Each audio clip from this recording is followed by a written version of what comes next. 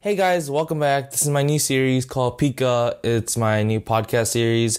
And today, some special guests are some of my friends and my teachers. And today's subject, we are going to be talking about the recent outbreak of the pandemic and what it's causing schools and government facilities.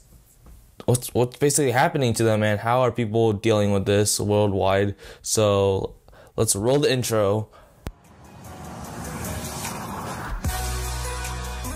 Pika!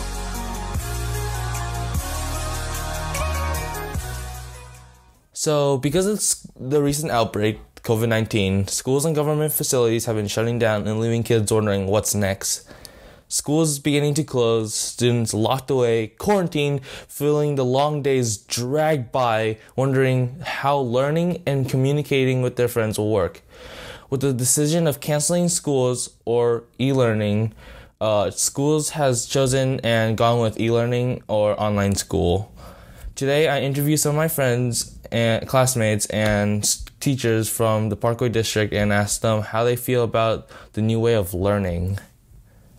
Alright, so let's start off. Right now, I am joined by Tivana, Tia, Sarah, and Samantha. And the question is, what is your opinion about e-learning? I feel like I have more time, but I do miss the social aspect of going to school. So it's been okay so far. Did you ever expect the school going online? Honestly, no. It wasn't something I really expected. How come? Oh, I don't know. It just seems kind of crazy to think that something this widespread would actually happen. So far, I feel like e-learning is going pretty well. I mean, most of the teachers abide by the 90 minutes a week, except for a few teachers who make it 90 minutes a day, so that definitely makes it a bit harder on me, but besides that, I kind of like it. Alright, so I would like to highlight what you just mentioned, which is your teachers following a 90-minute schedule for you guys. Mm-hmm. What are the classes that aren't really following that 90-minute and probably extend it by, I don't know, like... Well, I would have to say honors bio is one because our teacher assigns a lot of assignments which typically take over an hour every day. And maybe math, but math is only because I'm slow at it. But otherwise, all the teachers abide by it. You do mention that it's honor biology. Do you think that it has a bit of a reasoning why it's a little bit longer than the 90 minutes length? I wouldn't really say that it's because it's honors bio. It's a bit more of the teacher because she does have one regular class and she does still assign a lot of homework to the regular class. So I don't really think that makes much of a difference. I believe that in this time, during this pandemic, it is necessary for us to continue learning because otherwise we wouldn't have been able to finish the school year and probably would have to go back to school during the summer. However, I do not think that the way our e-learning is set up will help me personally be successful.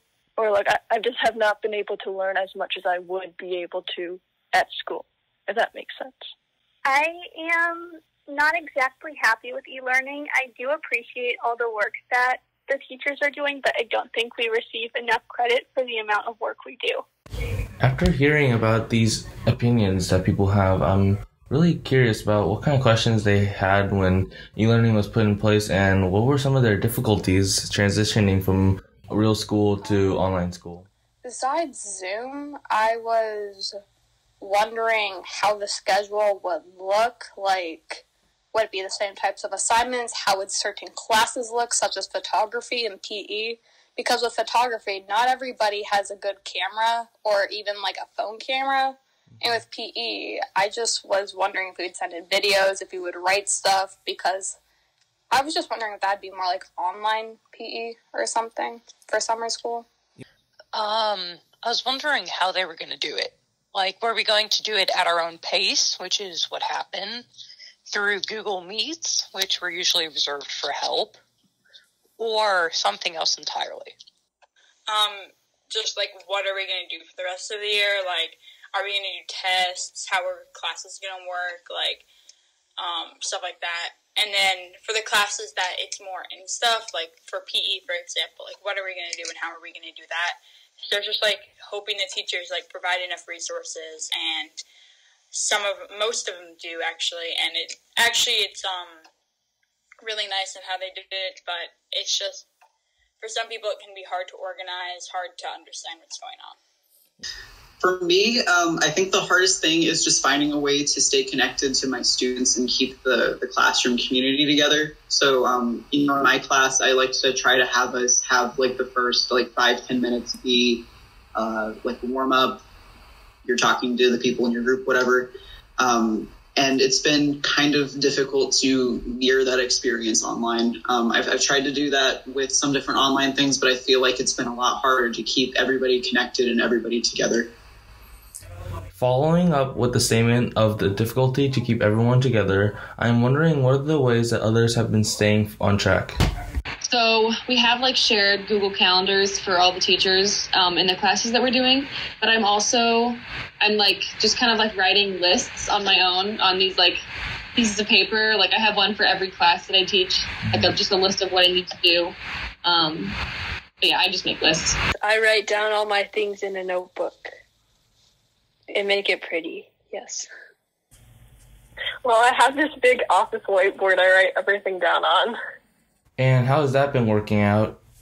It's been really good for me. I personally get most of things done. The only time I'm missing something is if I don't write it on the board. So. Well, I've been making a little assignment list in my notes on my phone. So it's like on Monday, I'll do this work. On Tuesday, I'll do this work, and so on. And then I'll usually have, like, a finish date, but I try to finish all work by Saturday night so that I'll have at least one day free. And since we're on the topic of new habits, I wonder if there are new things that people have gotten into or has lost. I've definitely lost some good studying habits and, like, a structured schedule, because with school I was like, okay, I'm going to get up, I'm going to do this. When I get home, I'm going to, do my homework. But now I'm being more laid back and like, oh, I don't feel motivated to do my schoolwork when I know I need to, and then I'll put it off, which is not beneficial for me. So far. I guess a new habit that I learned was if I ever go on walks outside or whatever, then I have to stay away from people, which is really weird because it's like a lot of people are in the neighborhood outside, mm-hmm. and you see them all the time, but you can't actually talk to them. You can, like, wave from across the street, but mm-hmm. you can't be close to them at all.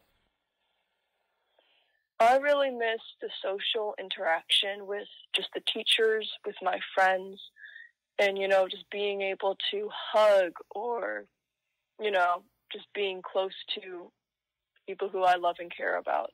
During this pandemic, obviously, we can't always keep ourselves focused, so I've asked some of my friends what have they been doing to entertain themselves. So let's see what their responses are.